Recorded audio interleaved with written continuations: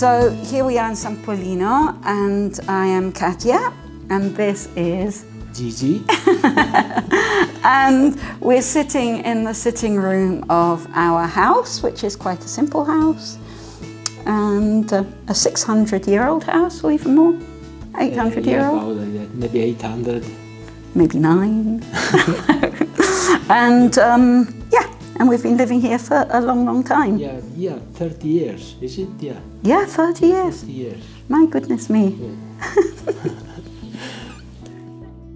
Yeah, we got the rights to 1 hectare of Brunello and 1.5 hectares of Rosso di Montalcino. And then the decision was, shall we do it or not? And he really wanted to, and so, you know, I knew nothing about it, and I said, yeah, let's do it. I like the idea of the countryside, but liking the idea of the countryside is very different from actually working in the countryside. I was to learn, but I do not regret that choice, not for one day. No, sometimes one day I do, but not really, because it's quite exciting. Having vineyards, it's just a vast world, so it goes from botany to agriculture to economics, politics, accounting, design, taste, smell, colour, landscape gardening, community, individuals, label design, I mean, you name it, cooking, because you do wine pairing, you like cooking, okay, then you make your own vegetable garden, etc., etc. And it's a hugely vast world. You're good at writing, write about it. You're good at smells, smell these wines, tell us how to make them better. You know, there's space for everybody, and that is the wonderful thing about this all. And now we have actually 7 hectares of productive vineyard, and 2 hectares of which we'll go to afterwards were planted. This will be their 3rd summer, so they'll have a small amount of production. The vines where we are now are we planted 20 years ago exactly, and all our planting obviously has been done with total regard to organic principles and principles of, you know, of trying to see the winery as an interconnected organism. You can think of something like soil, and you can think, okay, what is soil? And I think most of us would be hard-pressed to say what it is.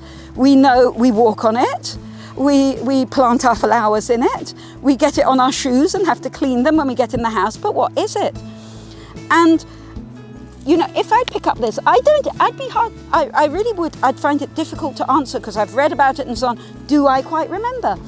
But look, I pick up this and I've got quite a lot of this in my hand, but in a teaspoon of soil, we would find more microorganisms in here than there are stars in the Milky Way.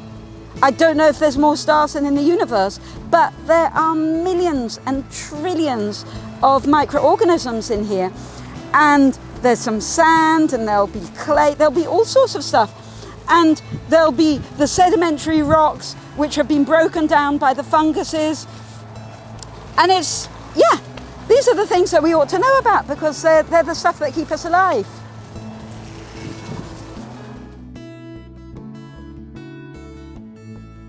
Look at the sunlight falling on this leaf. It gets the sunlight, and that particle of sun has come off the sun 8 minutes, 40 seconds ago. And it arrives, that photon arrives on the leaf of the plant, and it excites electrons, which sets up a chain response in the reaction center of the leaf, and that immediately, in less than the blink of an eye of the time, sets up the processes of photosynthesis. And so photosynthesis is just water, carbon, oxygen.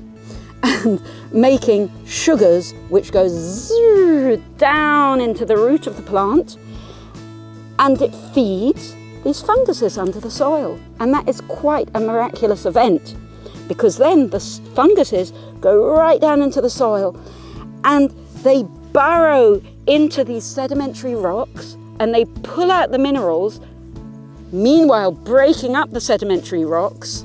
Ta-tum. That's why these rocks are continuously coming up to the surface and bothering us. And the minerals are brought up to the roots of the plant.